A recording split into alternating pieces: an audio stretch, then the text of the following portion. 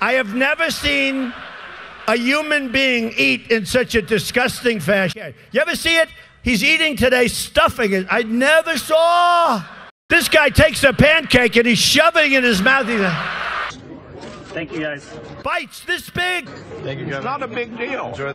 He's pushing it in. We never saw a guy eat like this. I told my son, he was watching. He said, "Daddy, look." I said, "Don't watch." Little bites, little bites. It's disgusting. Do you want that for your president? I don't think so. Okay, I gotta eat now. It's the best. Why don't some other people eat? Are you eating? I have never seen a human being eat in such a disgusting fashion. You ever see it? He's eating today, stuffing it. I never saw. This guy takes a pancake and he's shoving it in his mouth. Thank you, guys. Bites this big. Thank you, Kevin. It's not a big deal. Enjoy. He's pushing it in. We never saw a guy eat like this. I told my son, he was watching. He said, "Daddy, look." I said, "Don't watch." Little bites, little bites. It's disgusting. Do you want that for your president? I don't think so. Okay, I gotta eat now. It's the best. Why don't some other people eat? Are you eating? I don't know how to break this to you. Donald Trump is very upset. It's very hard for him to deal with. I don't know what his relationship with women has been in his life, but he has discovered that women go to the bathroom. And it's been very upsetting for him. And this is what I quote. Now, I was there at the debate we had on Saturday night. But I gotta be honest with you. Got to lay it out on the table. I also went to the bathroom. I know, I have to admit it. I guess I'm a man. Men are allowed to go to the bathroom, but women, what can we say? And this is the quote. I mean, this is the pathology. This is the guy who is leading in the Republican polls. This is what he said. Quote, "I know where she went. It's disgusting." This is Hillary Clinton going to the bathroom. This is the issue. It's disgusting. I don't want to talk about it. No, it's too disgusting. Don't say it. It's disgusting. This is a guy who wants to be president of the United States. He must have a very unusual relationship with women. So what I think, have to do is to defend the Affordable Care Act and fix it. And I want to share a quick story to tell you why this is so important to me. This is a letter from someone who's here, and she gave me this letter that I can read about it. She has to take a brand name drug. She's been taking it since the early 1980s. At that time, back in the 1980s, for the same drug, it cost approximately $180 for 10 shots. The latest refill she received from her pharmacy was $14,729.99 for the same 10 vials. And the company is one of these companies that is absolutely gouging American consumers and patients. It's called Valiant Pharmaceuticals. I'm going after them. We are going to stop this. This is predatory pricing. It is unjustified. It is wrong. And we're going to make sure it is stopped.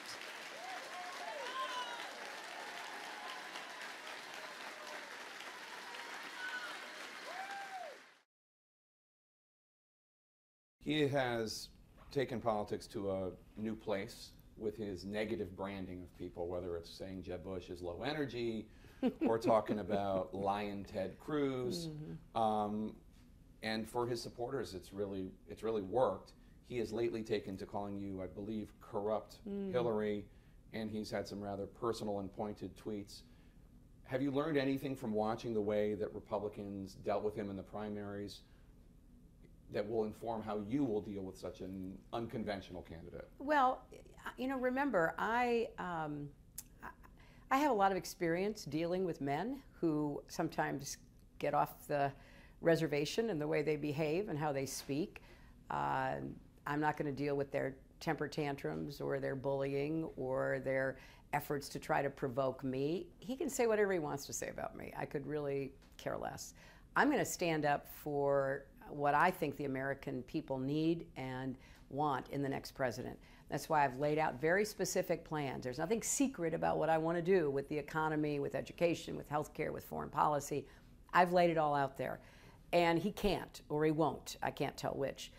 So we're going to talk about what we want to do for the country, and he can continue on his insult fest, but that's the choice he's making.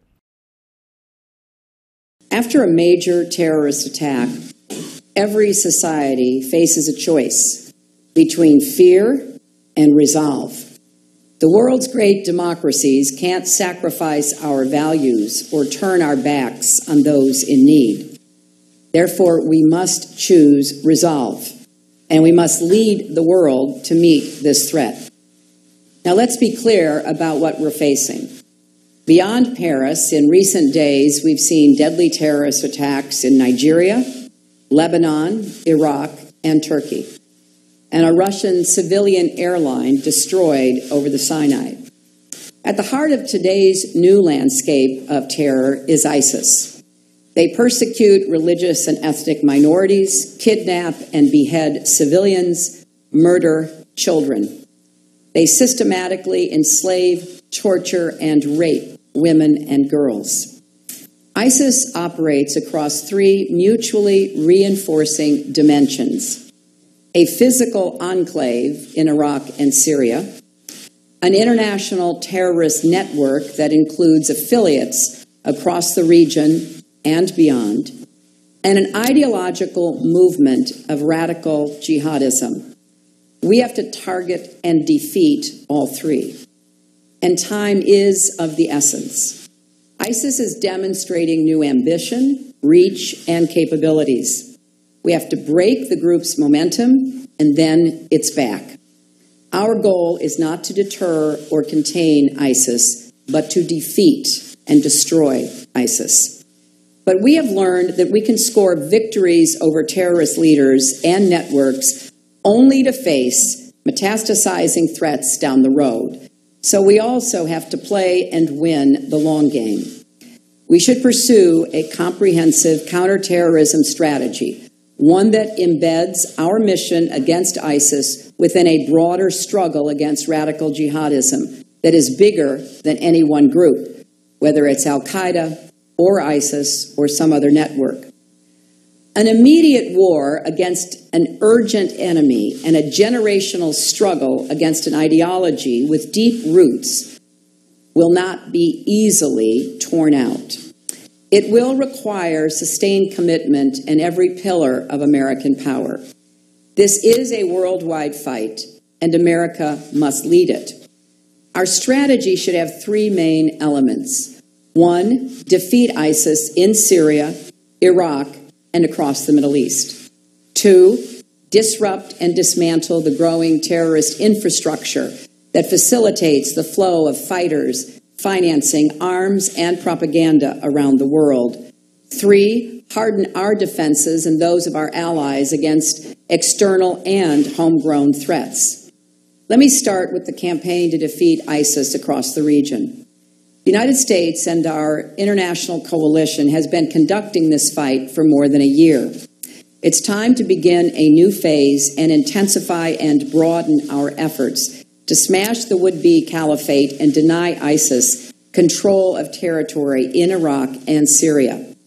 That starts with a more effective coalition air campaign, with more allied planes, more strikes, and a broader target set.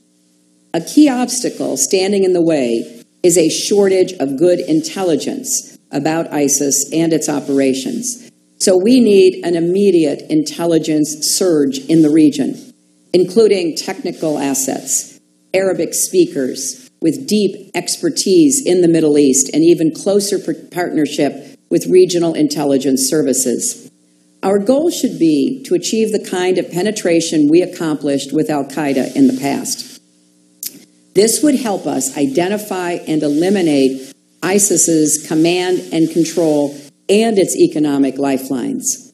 A more effective coalition air campaign is necessary, but not sufficient. And we should be honest about the fact that to be successful, airstrikes will have to be combined with ground forces actually taking back more territory from ISIS. Like President Obama, I do not believe that we should again have 100,000 American troops in combat in the Middle East. That is just not the smart move to make here. If we've learned anything from 15 years of war in Iraq and Afghanistan, it's that local people and nations have to secure their own communities. We can help them, and we should, but we cannot substitute for them. In New Hampshire, joined again by John Karl, our chief White House correspondent. Republicans starting to weigh in on this debate right now, and they're really zeroing in on national security. It has dominated this debate so far. Those comments from Hillary Clinton where she said, we're getting where we need to be on ISIS. Finally where we need to be. This is her exact words were, we now finally are where we need to be. She was talking about the fight against ISIS. That is something that the vast majority of the American public disagrees with. Wide disapproval with the president's handling of the ISIS threat. Republicans are pouncing on it. Jeb Bush responding with a tweet, no Hillary Clinton, we are not where we need to be in the fight against ISIS. One other thing that's interesting, though, about this whole debate, George, and the Republican response, is the only Republican we've heard by name, the only candidate you pointed out, was Donald Trump. I have not seen a single tweet from Donald Trump. People were expecting him to be live tweeting tonight. Radio silence from Donald Trump on a debate where he has been mentioned and none of his rivals have. He's going to have a chance to respond tomorrow on this week. But on this debate as well, you saw Martha press Secretary Clinton on the issue of Libya at the end. She tried to point out some differences with Bernie Sanders, but this is something as well that is sure to be, we know for a fact, if she gets the nomination, a general election issue. Yeah, absolutely. You know, Libya was something that for a while she was Secretary of State, she thought was going to be her crowning achievement. She was one that led the fight internally in the Obama White House to intervene in Libya. She was the one who made the case internationally as Secretary of State, and it has, of course, become something of a disaster. Republicans have already pounced on this far beyond the Benghazi issue, the question of what has happened to Libya since the U.S. and Europe intervened. Okay, time now for closing statements. We'll be right back. ABC News live coverage of the New Hampshire Democratic debate will continue in a moment.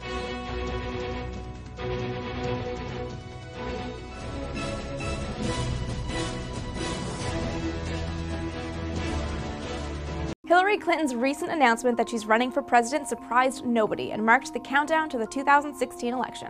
So what do we really know about Hillary Clinton? Well, Hillary originally rose to prominence as President Bill Clinton's wife and First Lady of both Arkansas and the White House. Besides an embarrassing side role in her husband's alleged affairs, she played a very active part in the Clinton administration as an advisor and unofficial diplomat. She also pushed for health care reform, dubbed Hillary Care by conservatives, and championed the rights of minority women. Immediately after her stint as the First Lady, Hillary won a seat in the New York Senate in 2000. During her time in office, she supported military action in both Iraq and Afghanistan and initially voted in favor of the Patriot Act. However, she also voted against two massive tax cuts and ultimately opposed the 2007 troop surge in Iraq, calling for a slow withdrawal. One of her final acts as senator was voting for the 2008 bank bailout. In 2008, Hillary campaigned to be the Democratic presidential candidate, but lost out to Barack Obama after a heated and financially record-breaking run for both. Despite competition between the two during the campaign, President Obama appointed Clinton as his Secretary of State for his first term. She continued to champion women's rights and gay rights as global issues. She also played a significant role in the U.S.'s action during the Arab Spring, as well as the killing of Osama bin Laden. However, her biggest challenge was following terror attacks on a U.S. embassy in Benghazi, Libya, that ended with the death of 4 Americans. Clinton was widely criticized after assuming responsibility for denying additional security for the embassy before the attacks. In 2012, Hillary resigned as Secretary of State, as she had been planning to do since 2010. For the first time since 1979, she became a private citizen. Although that lapse in service clearly hasn't lasted too long. So far, she has already been criticized in her current campaign for using a private email address during her time as Secretary of State. But we know one thing about Hillary Clinton. She's been dodging public controversy for the past 36 years and will be no stranger to the coming fight for the presidency. The world of media and politics can be a really strange place sometimes. Over on Seeker, Evan took a look at why Republicans have no equivalent to Jon Stewart and The Daily Show.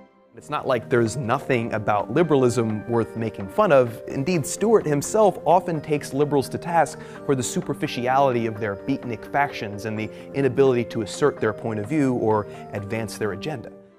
Check that video out in the description below, and thanks for watching TestTube.